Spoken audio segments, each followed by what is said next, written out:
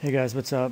So I just wanted to take a brief moment to show you guys just a website that I created in about 2 weeks' time. It's written in Python, so the entire back end is written using Python. So it's just one of the things that I just wanted to show that is possible. If you follow along in the video tutorials, whether your needs are scraping or web development, I do kind of touch on a lot of different things that you need in order to be able to build a full-scale website. So I am going to be focusing more time on both Django and also responsive web design.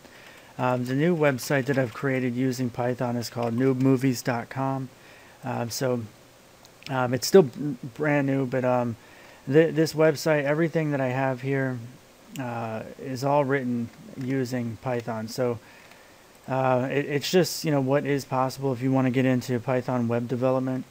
Now obviously in order to style this is done using CSS. So I'm going to be creating this so that it literally transforms into a mobile application almost, but without having to do a mobile redirect. Literally the HTML and CSS you see here will end up being converged down into a nice, easy, responsive format so that people on mobile devices can see it. But anyway, I did just want to take a moment to showcase what is possible with Python. A lot of people say, well, Python isn't a corporate language and this and that and all that.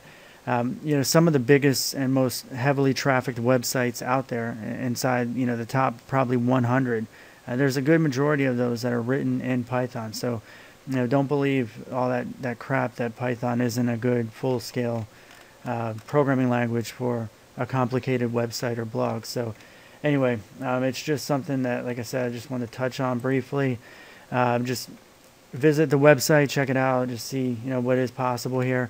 Even my unique rating algorithm is written in Python. So I don't rate these movies myself. It's an algorithm I created. I feel like it's pretty accurate so far. Probably does need to have a little bit of tweak, but the entire thing, from my images to the videos, all that stuff is written using Python. So it's definitely a great programming language. It's one of the reasons why I've done it in conjunction with the C# language.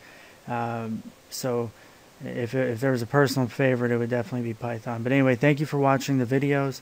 I plan on making some more in the future. Please subscribe, and hopefully you can check out the movie website. Thank you.